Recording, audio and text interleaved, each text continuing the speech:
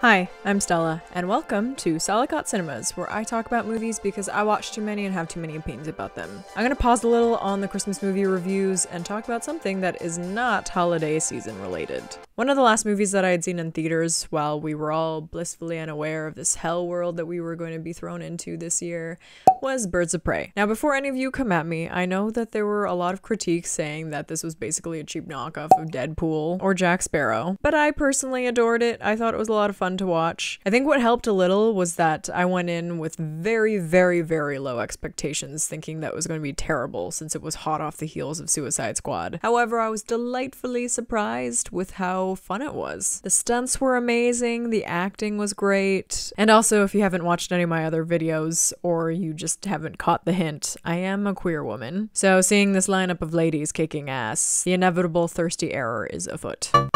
Say what you want about the characters or the script, but I think you've got to be absolutely blind or bitter and petulant to not think that this movie has brilliant costume design and production design. Now, I'm not going to be talking about the costuming because A, I'm not going to pretend that I know that much about it because I don't. B, Modern Girls did a really great analysis on its costuming. Somewhere above, I'll link to that video. And C, production design / the art department was the department that I mostly worked in when I did briefly work in film. And while I didn't think that the set life was the life for me, I still am a giant nerd when it comes to anything art department related. Okay, I'm gonna take this off. So first of all, what even is production design? According to In Focus Film School, the art department is in charge of the decorative, tangible, visual aesthetic of cinema. It's responsible for how the character dresses, why they dress that way, what their house looks like, what their job cubicle looks like, etc, etc. Every choice that is made by the art department is in service to subtly give the audience a deeper look into the world and the characters. Ultimately, the golden rule of the design is to add to the character that isn't explicitly said in the script or dialogue, as said by KK Barrett, the production designer of this film. He's one of my absolute favorites and has notably worked on Her, Lost in Translation, Where the Wild Things Are, and Marie Antoinette. He recently streamed a discussion that he had with Patrice Vermette, another one of my favorite PDs who has worked on a lot of movies with Denis Villeneuve, like Arrival, Sicario, Prisoners, and the upcoming Dune. In the stream, he says that he doesn't want his design to star in the movie. He aptly makes the musical comparison that he wants his sets to be the rhythm section and not the leading guitarist that's about to go into a solo. Basically, he doesn't want his designs to stand out in comparison to the rest of the movie. So I guess I might be dishonoring him by making this video and zeroing in on his job. But like I said earlier, I'm a complete nerd when it comes to production design. I promise you, I'm very annoying to watch movies with. Anyway, through Barrett's eyes, the beauty of production design isn't just through the heavily art-directed projects, but also within the very simple and understated scenes. Something as simple as an office space takes more than just a desk, a chair, and a computer. In that same streaming that Barrett does with Vermette, he talks about how you need to be able to direct the audience's attention, but not steal it to the point that they're looking at something that they're not supposed to. Take this scene, for example.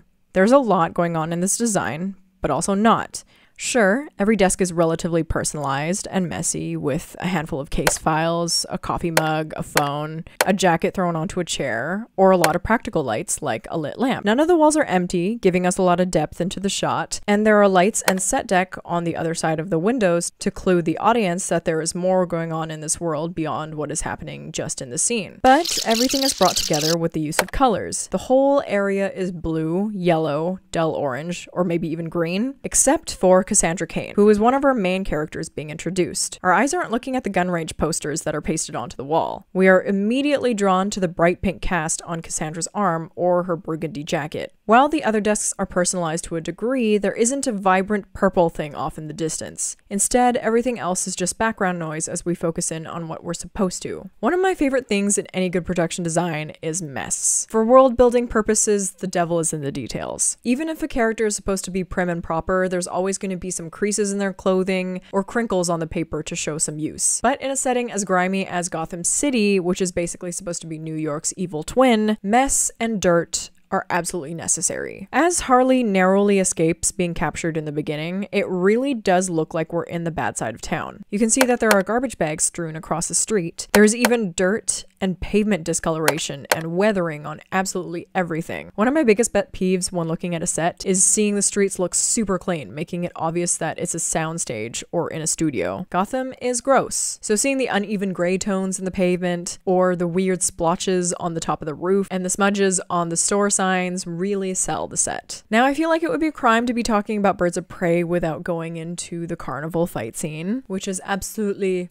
A lot of the departments fall under the direct involvement of the production design, such as props, greens, set decoration, set painting, etc. But on top of the aesthetic needs for the camera, the PD needs to keep in mind the physical needs for the camera, ergo having to collaborate with cinematography or even stunts. Like if you put a mirror here, will the whole crew be shown in the shot? Does the director of photography need certain lamps or lighting fixtures in order to do some practical lights? Is there enough room for there to be a dolly track? Is there enough room for the crew to be inside at all? So looking at the set, I can't help but think about how much fun this must have been to design, but also what a headache it must have been. The set is integral to even initiating the sequence, i.e. all the ladies going down the slide into said fight. That poor camera operator must have had to slide down that tunnel so many times to get multiple shots of Mary Elizabeth Winstead tackling and stabbing the henchmen. And then we are placed into the hall of mirrors and trampolines that directly affect the choreography and the camera placement. The women are bouncing off trampolines to tackle the enemies. Black Canary maneuvers this weird seesaw thing to drop kick this guy. They use the giant hand things to smack their opponents. Huntress is rebounding off of tongues. And on top of that, they have a rotating stage. And there's the added obstacle of the mirrors that the crew needs to be mindful of. And on top of all of that, the areas that the different ladies are fighting in also ties into each character's color scheme through its lighting and paint. Harley's main color throughout the movie has obviously been vibrant pink. Canary's has been yellow. Huntress's costume has mostly been black. I noticed that Montoya isn't featured that much in this entire scene. It might have been because the other three women have much more acrobatic fighting styles, therefore more visually interesting, since Montoya is more rough and tumble and boxing heavy. However, she is featured for a second protecting Cassandra in her area, which is noticeably red, like Cassandra's jacket.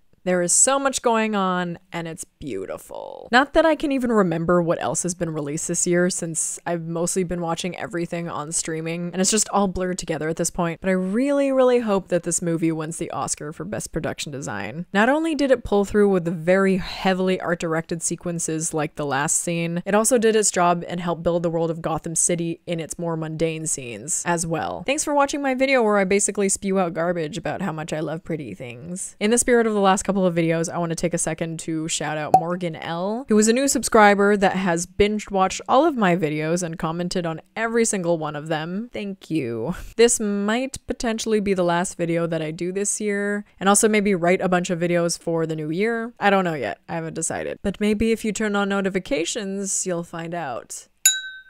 I've been Salicot Cinemas. Don't forget to like, subscribe, and maybe check out one of my other videos. Thanks for watching. Bye.